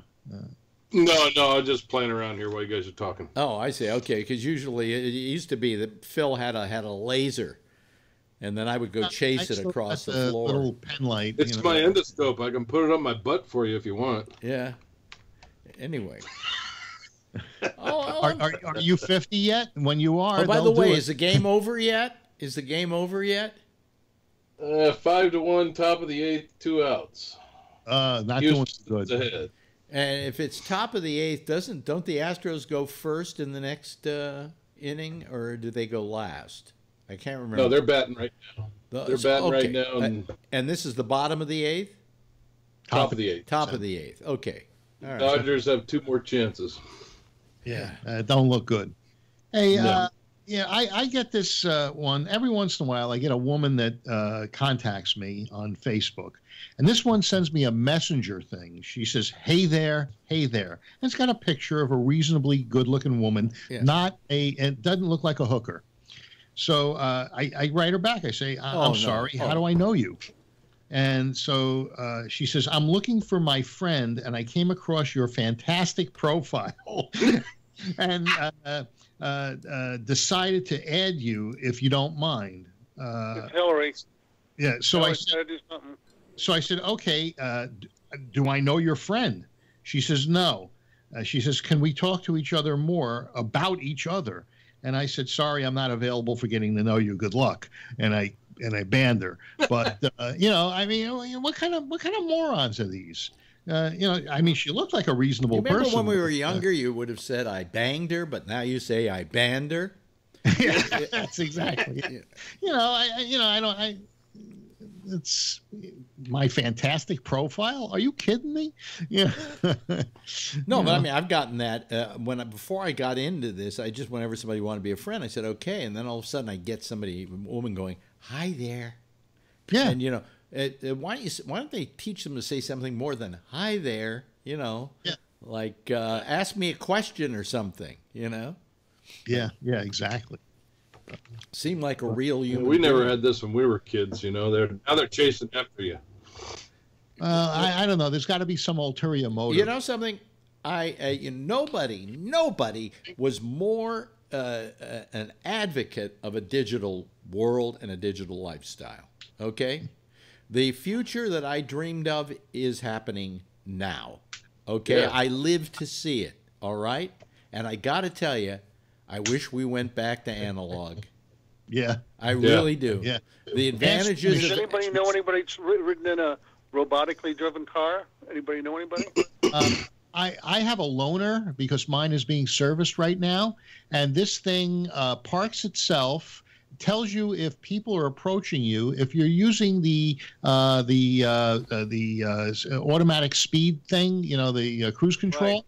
Right. If you're getting too close to another car or one pulls in your lane, it slows you down. You're not ready for the digital world, Phil. If you say automatic speed thing, that automatically disqualifies you from entering into the digital world. Yeah, the cruise control. I used to fuck with the Google car on 101. We'd see it on 101 going home once in a while, and I was. Hey, I thought cruise control meant that you were riding up and down the street looking for women. Well, that's cruise patrol. I thought it was keeping that senator from Texas from becoming president. I just am beginning to realize that I grew up in an analog world. And we're going to be stuck in an analog world. And those were the days when I didn't have to worry about identity theft. Right. I didn't have to worry about having some strange broad somewhere Facebook me and tell me that, hey, what you doing? You want to meet me and my friend, and you want me to show you my bosoms? Yeah. And for Renee, if Renee's listening, I said bosoms, Renee. Identity theft in the mail. They used to steal the mail out of your mailbox. Yes, that was identity theft. No, but the point is that this digital world has become a more impersonal world than the one we used to have. And it's become a much more dangerous one which is fraught with all kinds of missteps and problems and things like that we never had before. And if you leave your cap lock on, people are mad at you. If you, if you don't get back to somebody's text fast enough for their satisfaction, they're mad at you. I don't even turn my texts on. I have no notification on anything but the phone. I don't want to. If they send me a text, I'll answer it when I feel like answering it, which is when I feel like. Here's a simple problem you face every day with text. Yeah. When are you through texting with that person? I agree. That always bugged me because, in the radio world, it was always over or something like that, or we're done, threes were done. Over and out. You're supposed to put over and out, whatever, coming from the radio world, and now you're sitting there waiting for an answer or somebody to say, okay, we're done, or bye, whatever. You just sit there and look at your phone. And by the way, I only have 200 messages a month because I never go over that anyway. Okay, so I buy 200 messages a month. I don't go unlimited, which most kids would have to have because they do it like crazy. But when somebody writes back, okay, that costs me money. Yeah, I usually just use Facebook Messenger. It's and I think a lot of people use Facebook Messenger instead of the phone messages. Well, you can tell if the person's alive and watching the screen. They're watching you. You can tell if he's watching you. How can you tell? Facebook is watching you. It'll say at the top of the box, you click on the name in Messenger, at least on the Facebook, it'll tell you if the person is live on Facebook at that time. Oh, so you click rather than not looking at their phone, or not having it up on laptop. You'll know who actively has Facebook open. Okay. If you look at the agreement, when you first signed up for Messenger, the agreement, because I didn't do it for a long time because, I didn't want anybody watching my shit, but I decided what the hell. And they said that, they have the right to look in there, and the whole bit is all in the agreement. So I never use that for anything except pie or I'm buying something or something like that. Right. Don't put anything personal. You know what they were passing around Facebook about 6 months ago?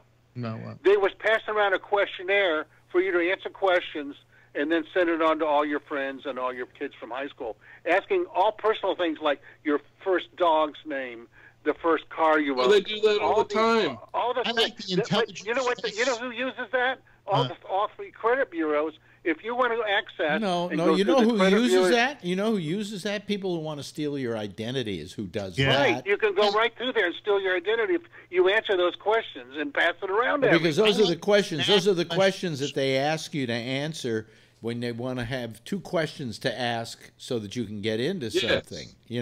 Who was your best friend in high school, and what street did you live on? What school did you go to?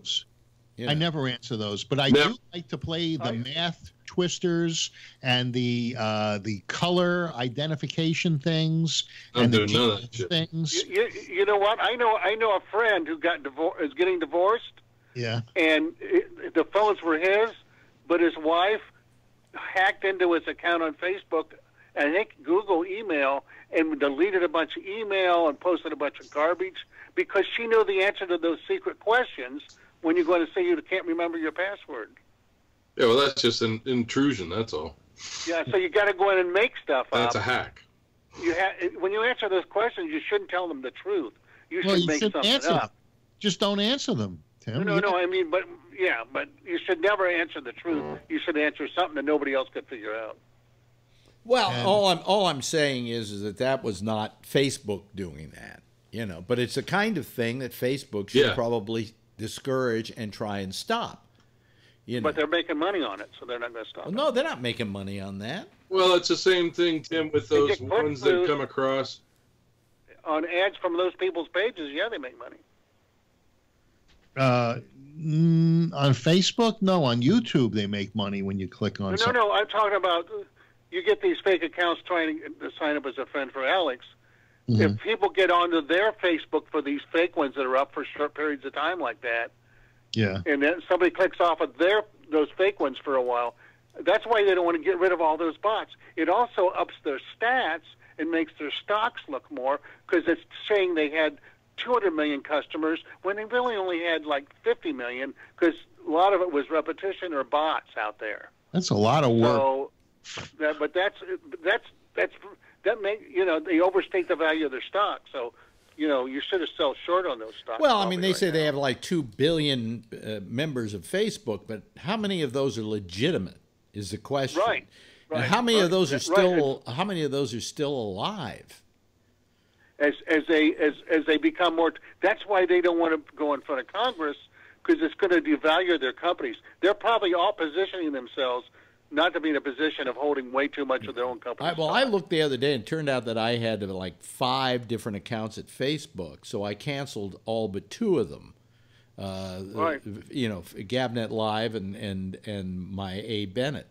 But if you're a hacker, you probably have 200 or 300. No, but as I'm saying, one of them there, I didn't even spell my name right, so that's why I got another one, and it was there for the longest time.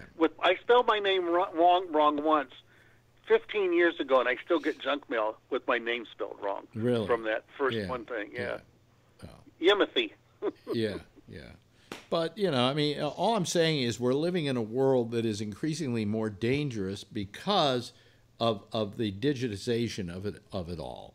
And it makes it more polarized, because you only see the stuff that you believe in. I think the problem with Twitter and most of all Facebook is that their fame has come so fast that they don't realize the responsibilities that they should have, where all of this is concerned, and that if they're making money, they're making money on it hand over fist.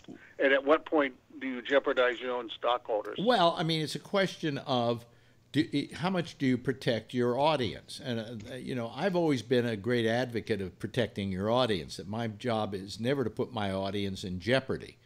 That's why I would never, for instance, they used to have me, they'd want me to do a live read for an ad, and I'd say, okay, show me the product and let me make sure it does what it says. Otherwise, I'm not going to do a live read for it, because what's going to happen is that would seem to imply my endorsement. And I'd want to make sure it doesn't hurt people and that it does what it says it's going to do. And so they hated me over at Sirius, because on many occasions I turned down live reads precisely because I said, what was the flower company that we had? We had like 1-800. Was in when you were in San Francisco. No. Not in San Francisco. When I was at Sirius XM. Flowers. Well, 1-800-Flowers, I think, was it, or it was Internet. I can't remember what the company was. I think it was 1-800. It wasn't FTD, I don't think. No, it was 1-800-Flowers. Yeah. So they said, okay, and we're going to send you some flowers just to show you how good they are. And I went, that's fine. That's terrific. What is going on? Died. What?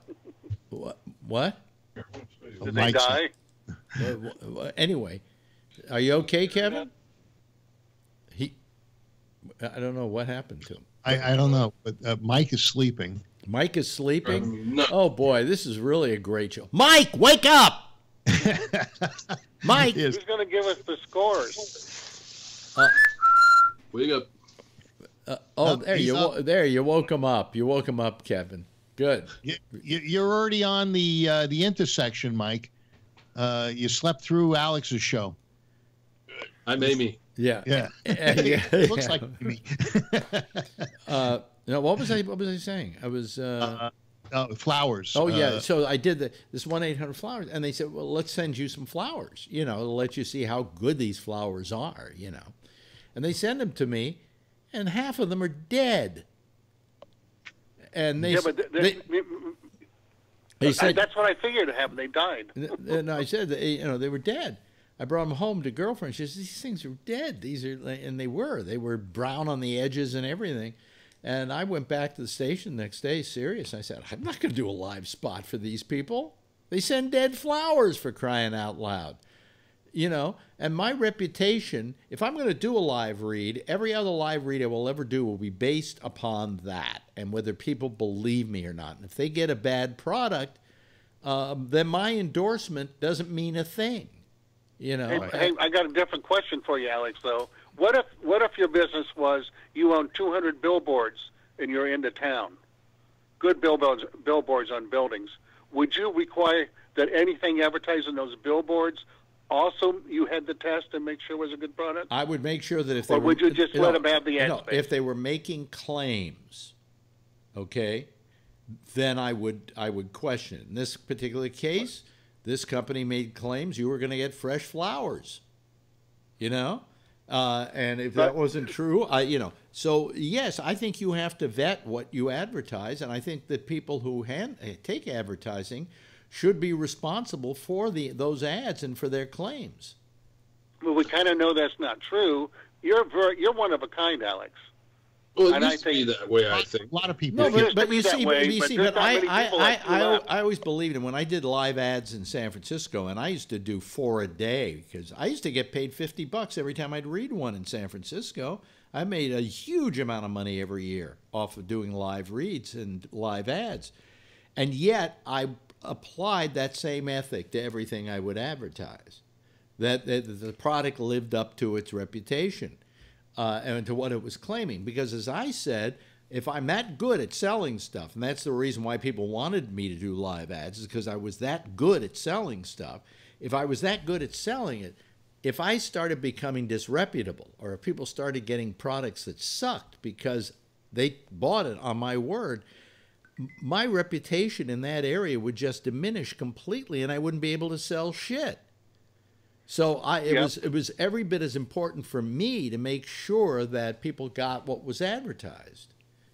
You know, because there are some people out there like Limbaugh that some of them sell some weird, you think, unethical stuff almost. Well, it isn't a question of unethical. I mean, I'll take an ad for anything. You know, radio stations become so greedy they will take any ad that comes across the transom. Right. And they started taking ads. They started taking ads for strip clubs. You know. And but people, that's what the internet is. The internet. Wait a minute. And people, you let me finish what I'm saying, Tim. So, you know, people would say to me, isn't that terrible? They're taking ads for strip clubs. Have we gotten that low? And I said, listen, that's the most honest thing they could probably advertise, because at least you go in and there's a naked woman there, like they said. You know, I said, I'm more worried about all this other shit that they're making claims about that they are taking advertising for. You know, all this shit about gold, buy gold. You know, gold is going to save, you know, that's the only sure thing. And you know who was the biggest pusher of gold? It was one of the biggest liberals in broadcasting, Tom Hartman. Really? Tom Hartman. Oh, yeah, he pushes it. And I said, shame on you, Tom, for doing that. Shame on you for calling yourself a liberal and that you care about the people, and then you know damn well that the market in gold it fluctuates so much a person could get caught in the middle of it. And at one point, the gold market just went bad. And I kept saying, ask Tom Hartman how he feels about that. You know, what's his excuse? And he was still running the ads after that and doing the live pitches and his own personal endorsement of these gold products. Who does the reverse mortgage ads now? Was it Alan Thicke before he died? No, it wasn't. I can't remember. What's his name? Bain? No. But that's a bad deal for a lot of people. Those reverse mortgages. Some people need it. They are. If you don't have anybody who's going to be inheriting your fortune, so to speak, then it's not a bad idea.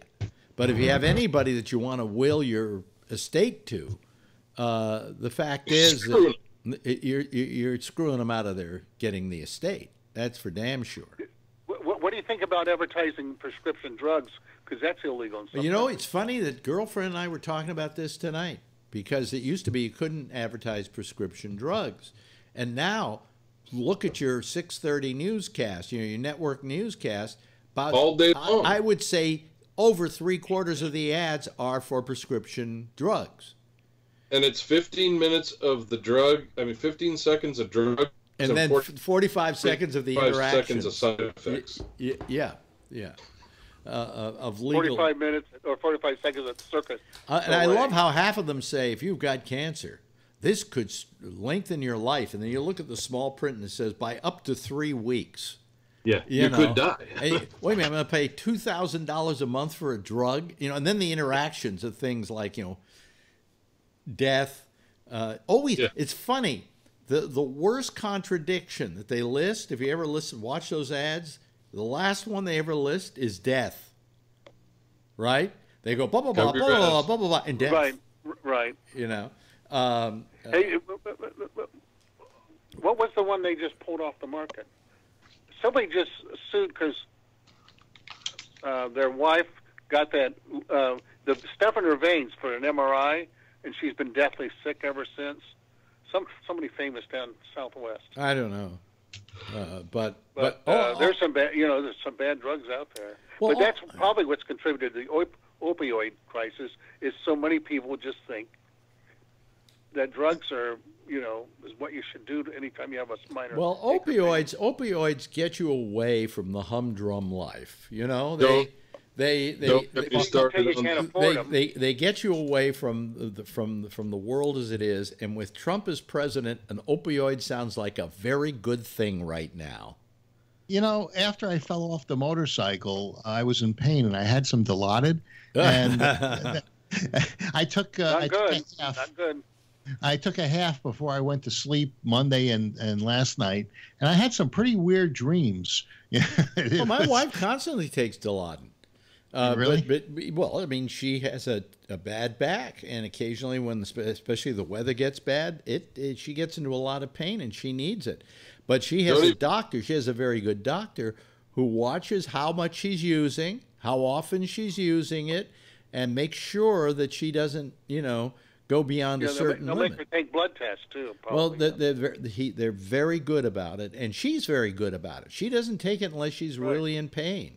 And this is a lot of people don't have good doctors, though. Well, they gave them to me when I had my kidney stone, but I didn't take it for that. But the motorcycle accident, for that, I took it.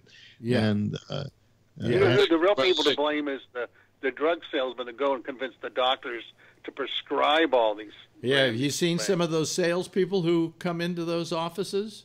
Good looking. I've been to the doctor, and there's been more drug salesmen there than patients. Well, I remember sitting in my gastroenterologist's office one day, and he was a little late getting to me, and watching as this procession of the most beautiful women I've ever seen walked in the door to peddle their drugs. You know? Yeah, when are they going to complain about the doctors attacking them? We'll see. Well, maybe that's from part. The kind of money they're making, they're not going to complain.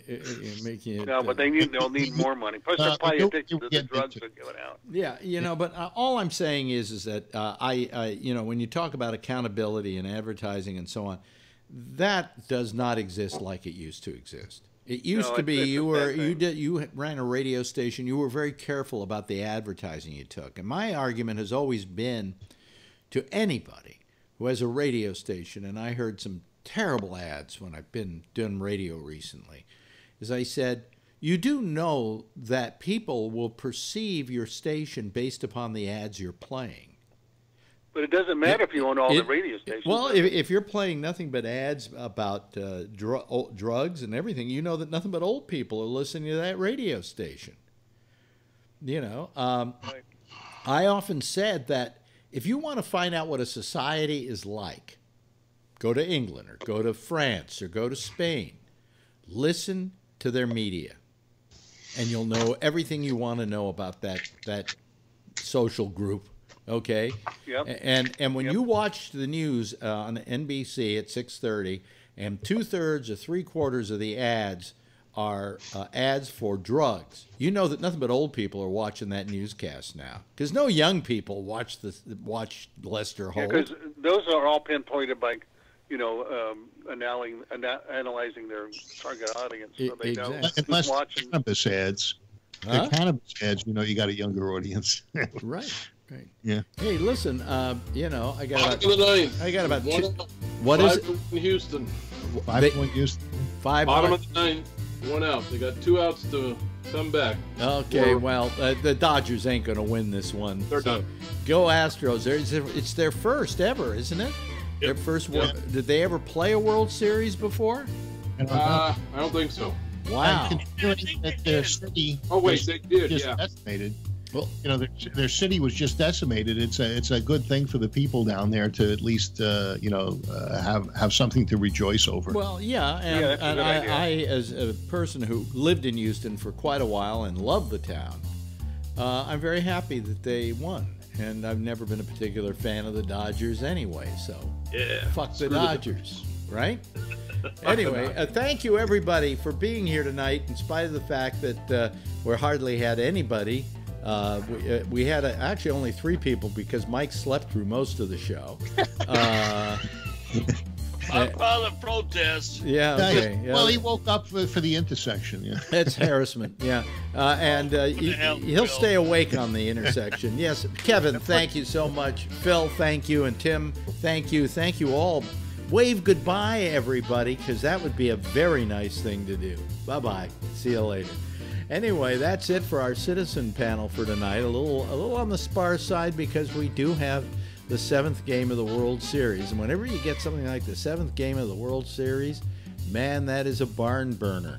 And apparently it looks like the Astros are going to be the world champs. And I feel very happy for Houston, Texas. They could use this, this little boot in the ass. Hey, Jack and Amy are next with the intersection, and that's followed at 1 o'clock in the morning by Connections. I'm Alex Bennett. We'll see you again tomorrow night. Same time, same station in life. In the meantime, if you see her, tell her I love her, okay?